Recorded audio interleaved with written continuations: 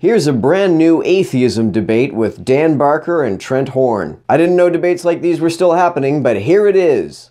But Dan is right that if God had to traverse an infinite number of thoughts, he could never get anything done.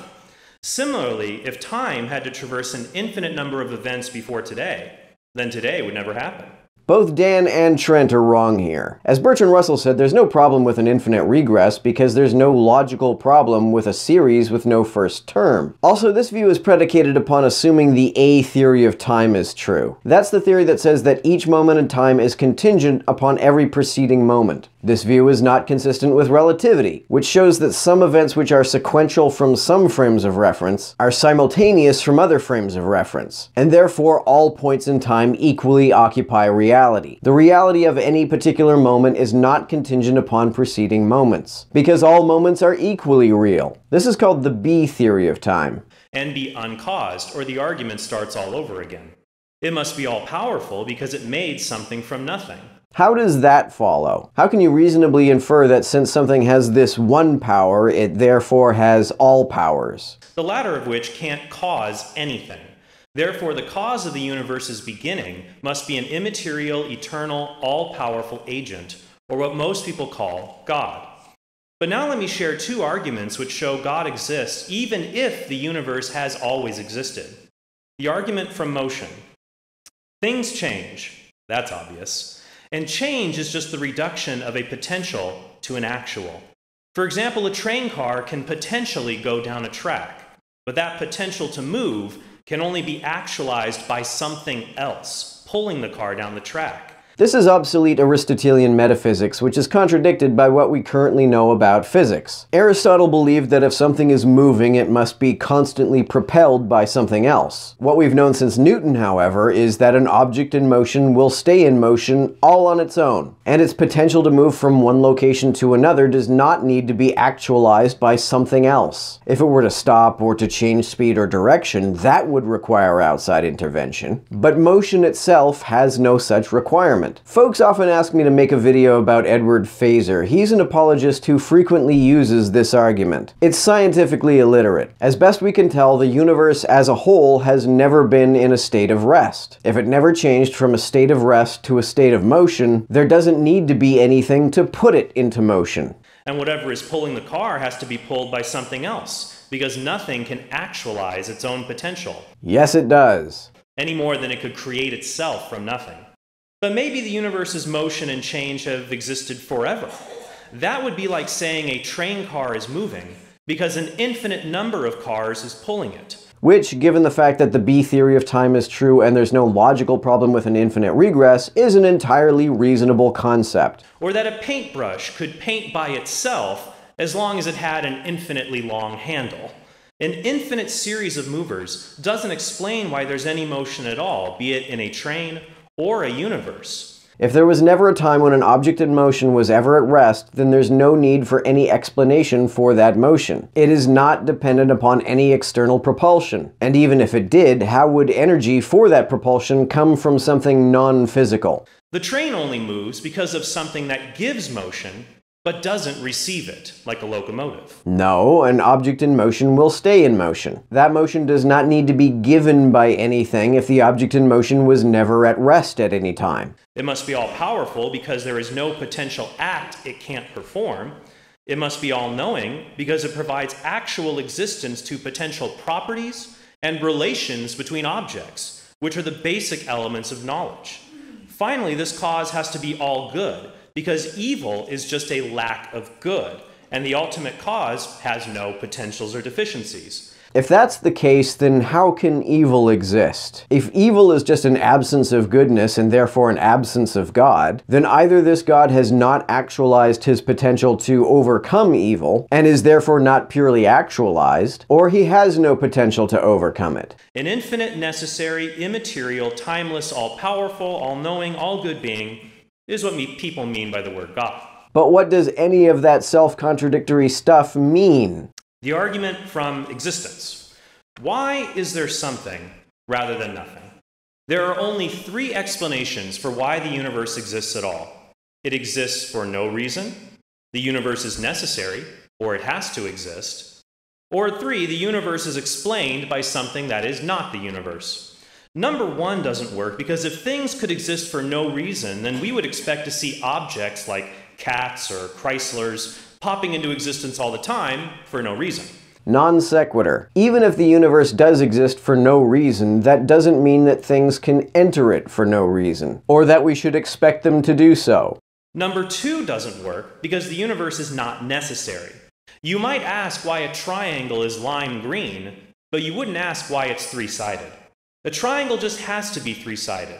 But the question, why does the universe exist, isn't like asking, why is a triangle three-sided? The answer isn't obvious because the universe doesn't have to exist. It just does exist. The same is true of literally any concept. As David Hume pointed out, anything that can be thought of as existing can be thought of as not existing. There isn't anything that exists by logical necessity. But how do we know this God is the Christian God? What if this cause is the God of another religion? The gods of ancient mythologies are limited in existence, goodness, power, and knowledge. So they can't be the true God. The true God could only be the God of classical monotheism, like Islam, Judaism, or Christianity. But if Jesus rose from the dead, then this shows the God of Christianity exists, because other religions deny Jesus rose from the dead. How does that logically follow? Even if we had sufficient reason to believe that Jesus rose from the dead, that wouldn't mean that he's a god or the son of a god, or that he had any abnormal ability other than the ability to rise from the dead. As Christopher Hitchens said, even if Jesus did rise from the dead, that wouldn't prove that his father was a god, or that his mother was a virgin, or that anything he said was true.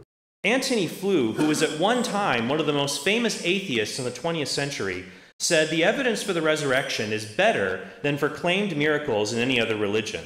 Not true. The Gospels were not eyewitness accounts. And even if they were, we couldn't speak to those eyewitnesses today. However, the followers of the Indian guru Satya Sai Baba are still alive, and will give you first-hand accounts of the miracles they say they saw this guy perform. If we have sufficient evidence to believe that Jesus performed miracles, then we have sufficient evidence, in fact stronger evidence, to believe that Satya Sai Baba performed miracles. It's outstandingly different in quality and quantity. Yes, the reports of Christ's miracles are vastly inferior both in quantity and quality to the reports of Sai Baba's miracles. Even radical skeptics do not deny that Paul knew the apostles and described in 1 Corinthians 15 how both individuals and groups of people, as well as skeptics like himself, saw Jesus after his death. In addition, these first Christians believed Jesus rose from the dead in a Jewish society that believed dead messiahs were failed impostors, who, along with everyone else, would not rise until the end of the world. The reason they believe this is because the prophecies about the Messiah in the Old Testament contradict what we are told happened to Jesus. Nonetheless, Christians believe that Jesus is the Messiah prophesied by the Old Testament. I've always found it weird that apologists want us to believe both that Jesus contradicted these prophecies and simultaneously fulfilled them. The best explanation for why Jesus' disciples preached Jesus' bodily resurrection, in defiance of these cultural norms, was because it really happened. That they believed it really happened might be the best explanation, but since mistaken beliefs about people rising from the dead are far more common than actual resurrections, that the followers of Jesus mistakenly believed that he resurrected is the vastly more probable explanation. But perhaps the apostles merely had a grief-induced hallucination. That's what Dan suggests in his writings. But there are 4 reasons that count against this hypothesis. 1. Groups of people saw Jesus, and groups of people don't have the exact same hallucination. They don't have to have the exact same hallucination. They only need to all agree that they saw Jesus. And the reason that multiple people don't have the exact same hallucination in every detail is that such a thing would be improbable. But it wouldn't be miraculous. It wouldn't be altogether impossible like, say, someone rising from the dead. 2. Paul was a persecutor of the church, so he would not have had any grief over the death of Jesus from which to hallucinate. Grief is not the only cause of hallucination. 3. Jesus was buried in Jerusalem. The apostles could check his tomb to see if he really was dead, and the authorities could trot out his corpse in order to quash this new religious movement. I think it's unlikely that Jesus was buried at all. He was crucified, and as Bart Ehrman has pointed out, the whole point of crucifixion was to humiliate the victim. Allowing Jesus to have a decent burial would defeat the entire purpose of crucifying him. 4, the apostles did check, and the tomb was empty. The Gospel's descriptions of women discovering the empty tomb is a detail that is so embarrassing in a patriarchal society that its inclusion in the narrative only makes sense if that is just what really happened. What's even more embarrassing is that the Gospel of Mark says, "Overcome with terror and dread, they fled from the tomb. They said nothing to anyone because they were afraid." If the women said nothing to anyone about this, then how did the author of the Gospel of Mark find out about it? God is definitely a reality beyond our experience. So it's not surprising the Bible represents God coming down to our level and using simple, non-literal descriptions of himself so that ancient people could understand him. That means God's anger refers to how our sin separates us from God, and God's jealousy refers to how he is like a husband who is zealous to protect his wife. The Hebrew word rendered jealous, or kana, even means zeal. It also means that descriptions of God lifting up skirts or making people eat their children aren't literal. They reflect a developing theology that did not distinguish between God directly causing evil and merely permitting it to happen. And so it was often conflated. That means God is not, as Dan says, a sadomasochistic, misogynistic bully. Moreover, the non-literal language can be seen in the alleged commands that Israel wipe out or utterly destroy the Canaanites. King Merneptah of Egypt used similar language to describe the complete destruction of Israel, even though Israel continued to exist for centuries after that point. You say that as though there was absolutely no way for this supposedly all-powerful God to make himself any clearer in his revelations and scriptures. Horn is another one of those apologists who expects us to believe that the supposedly infallible Word of God was written down by somebody with the communication skills of a Mississippi truck stop glory hole. Finally, Dan says God is capriciously malevolent or cruel, and cites how God made Job suffer for no reason. But the point of this story about Job is to refute the common ancient belief that bad things only happen to bad people. Given how easy it is to interpret that story as Yahweh being a dick to win a bet, it's not a very well-composed parable. But if Dan is right, then the accidental universe we live in is what is truly capricious or arbitrary. Richard Dawkins even said the universe that we observe has precisely the properties we should expect if there is, at bottom, no design, no purpose, no evil, no good, nothing but pitiless indifference. Yeah, but that's not a problem for atheists, because atheists don't claim that benevolence is a necessary characteristic of a godless universe. The indifference of a godless universe is not evidence that the universe is godless. Ironically, Dan's views on the Bible open the door for one more argument that proves God exists. I'm sure Dan wouldn't change his belief about the Bible, even if every other human being did. But this shows morality isn't determined by society. It shows that Dan's morality is not determined by society. But if moral facts transcend society, then what are they? The fact that Dan's morality isn't, or at least isn't completely determined by society, does not mean that it transcends society. On the contrary, it would be completely consistent with the idea that morality is unique to each individual. So let me be clear, difficult passages in the Bible do not refute my arguments for the existence of God or the historical evidence that Jesus rose from the dead. No, difficult passages only refute the idea that Yahweh or the scribes through which he communicates have better communication skills than a styrofoam lobster from a New England gift shop. But look at it this way. Jesus trusted the Old Testament as divine revelation. And if a man can walk out of his own tomb and vindicate his claim to being the infinite God who created everything, then I'm going to put my faith not only in him, I'll put my faith in the church he established and the Bible it gave us. And that faith is not blind. It is trust based on evidence you can see I've clearly laid out tonight that shows the Christian God exists. If I saw a dude who was just crucified get up and walk out of his tomb, and I was able to determine somehow that this was not some kind of trick, I would make a beeline to the nearest psych ward. Why would that not be a reasonable thing to do? Why would that not in fact be the most reasonable thing to do? But if God exists, why are we debating at all? Why does God need arguments? Why does he need proofs? Why not reveal himself or herself to me directly? Is he too weak to speak for himself? He needs somebody like Trent to explain it to us? This very debate is one evidence against the existence of a God. Sometimes apologists will say that the existence of God is obvious. They cite Romans 1:20, which says that the evidence for God is so clear that people who don't believe in him are without excuse. If that's the case, then why are there non-believers? Why does anybody fail to believe in a God if its existence is so obvious? Apologists will then sometimes claim that we actually do believe in God and are just denying his existence because we want to sin. But if that's the case, then what's the point of making arguments? You use arguments to convince somebody of something that they don't believe. There's no point in making arguments to someone who's just denying something that they do in fact believe. Many definitions of God contain mutually exclusive characteristics, such as omniscience versus omnipotence, or omnipotence versus omnibenevolence, or free will versus omniscience. I discussed the free will argument for the non-existence of God, Fang, in my book, Free Will Explained. If you know the future, you cannot have free will. Another issue with free will that's theologically problematic is the dichotomy between determinism and chance. If something isn't determined, then by definition, it's a chance event. If a god's actions are not determined by anything, then how are they any more than whims? If they are constrained by his nature, which by the way is why apologists say that he can't commit evil, then such a god does not have complete free will. Then there's a lack of agreement among believers about the nature and the moral principles of God. Paul said, "Let there be no division among you."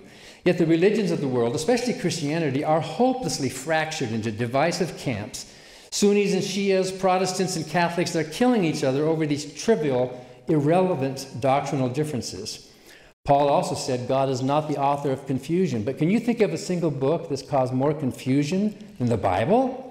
You believers should first get your act together before you come talk to us non-believers. If it really were the case that there is a transcendent moral standard and the Bible is where you can find it, you would expect that there would be a lot more agreement among followers of the Bible about what it is. However, the degree of moral disagreement that you see is actually much more consistent with the idea that people do not have access to some transcendent objective moral standard. God is capriciously malevolent. There's Job with his friends. Here is the most damning verse in the entire Bible, Job 2:3. The Lord said to Satan, "Have you considered my servant Job? You incited me against him to destroy him for no reason." God confessed that he tortured a good man and killed his children for no reason. That's his words. That should earn a conviction of first-degree murder and mayhem, and yet you believers worship this God. Even if the point of the story of Job was to show that the fact that bad things happen to a person doesn't mean they're a bad person, it seems to explain the occurrence of these bad things by saying that Yahweh is pretty easy to manipulate. It seems pretty counterintuitive, to say the least, that a perfect, all-powerful God would portray himself this way, even if this story isn't meant to be taken literally. If Yahweh being manipulated is meant to be some sort of allegory, I have absolutely no idea what this allegory is meant to represent. Also, claims about metaphor are unfalsifiable. One could dismiss any evidence that one finds in the Bible against Yahweh's benevolence as being metaphorical, and there would conveniently be no way to demonstrate otherwise. Those are just metaphorical. If those are just figures of speech, then the whole Bible could be a metaphorical figure of speech. God himself could just be a metaphorical figure of speech too. We don't even have to take anything seriously in the Bible if we can't take it at face value. We all know when Jesus said, "I am the door," we don't look for hinges in a doorknob. We all know that.